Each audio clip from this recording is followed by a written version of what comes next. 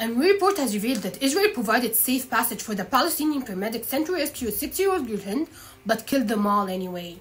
Hind Rajab had been fleeing Gaza with her family in January when Israeli forces attacked her family's car. Her older cousin then called the Palestinian Red Crescent for help before gunfire can be heard breaking out. The Red Crescent then dispatched an ambulance to rescue Hind, who remained alone with the call for 3 hours, trapped in the car among the bodies of her dead relatives.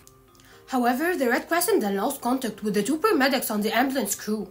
After 12 days, Hind was found dead in the car with her relatives, which was peppered with bullet holes. The Red Crescent ambulance crew was also found killed after Israeli forces bombed the vehicle just meters away from the car Hind was in. Israel's military said in a statement that Israeli soldiers were not present near the vehicle or within firing range. However, an investigation by the Washington Post has revealed that Israeli armored vehicles were actually present in the area and that gunshots were heard in Hind's phone call.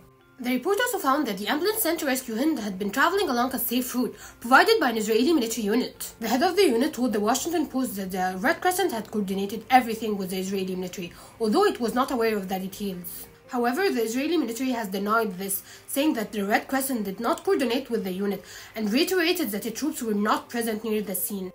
Since Israel declared war on Hamas on October 7, it has killed more than 34,000 Palestinians in Gaza, mostly women and children. Follow for more updates on the situation in Gaza.